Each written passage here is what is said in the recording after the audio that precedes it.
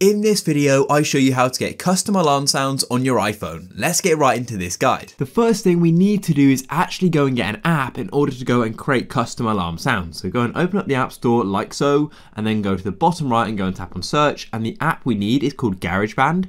Now this app's actually made by Apple and you may well have heard of it before. So go and search for it just like so. And if you already have it on your phone, then that's great. So go and open it up and go and download it. I've already got it. Then once it's gone and downloaded, all we need to do is go and press open. And your phone will have to rotate because GarageBand is a horizontal app. Now when you first go and open up GarageBand, either you're going to be on your recent screen or your screen may look something like this. It doesn't matter. However, if you're on this sort of file explorer, then all you need to do is tap on the plus button in the top right like so, and then you'll be on this page here.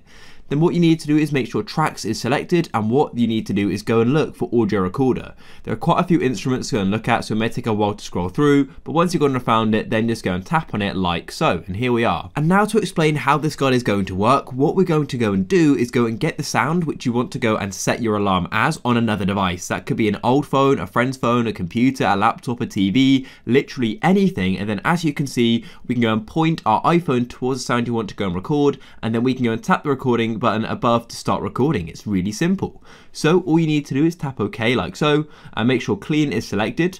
And what I recommend doing is there's going to be this sort of clicking sound, and so to stop that, to the right of the red button, which is the recording button, there's this sort of instrument in blue. Tap on it and it's going to be grey, just like I did there, and that's disabled. And once you've done that, you then need to go to the top right and go and tap on the gear icon, which is the settings. Firstly, you want to go and disable metronome and count in, so just make sure they're both switched off like so. And then after you've adjusted that, below the settings cog, you're going to see these sort of numbers which go across 1, 2, 3, 4, 5, 6, 7, 8, and it ends at 8, and there's a plus button on the far right. Go and tap on that plus button just to make this a little bit longer. What I recommend is increasing this because otherwise the song or the alarms can be really short, so just increase it as high as you want really. I'll just put mine to 30, then press back, and now I'm all ready. So I've gone and found a song which I want to go and record on my computer. So now what we need to do is make sure you minimize any background noise because that's all going to be picked up. And so then what you want to do is go and press on the record button as you go and play the sound with the volume quite loud, just so your phone easily go and picks it up. So I'm going to go and do that now. I'm going to go and press the record button and then start playing the sound. And then once you're happy with what you recorded, all you need to do is go and press on the square, which is the stop button, and that is going to be to the left of the recording button, and then it's going to go and stop it. And as you can see, I recorded for about 10 seconds. You can then go and press on that play button right in the middle to the left of the recording button to go and listen back to what you just recorded. So now that you've done that, what you need to do is go over to the left and go and press on that downwards arrow in the top left like so, and then press on My Songs.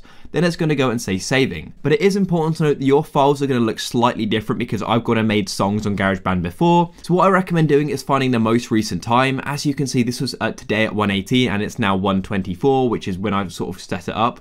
Then all you need to do is hold your finger on it like so, and then you're going to go get this pop up here. And what you need to do is scroll down this list here and see the option for share, tap on share. Then as you can see, you've got these three different options. What you need to do is press on ringtone. I know it says ringtone and not alarm, but don't worry, ringtones also work on alarm, so press ringtone.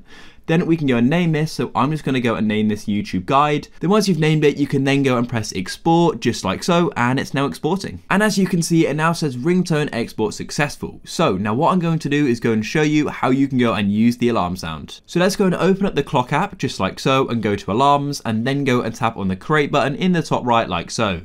Then you can go and set the time if you'd like, but I'm going to go straight to sound. As you can see, scroll down to ringtones, and at the top, these are going to be custom ringtones you've made. And as you can see, here is YouTube Guide. I can then go and tap on it, and I can go and listen to it. And then you can go and press back, and now when your alarm goes off, that sound is going to be played. It's that easy. If you guys found this video useful, please go down below and consider leaving a like. Peace.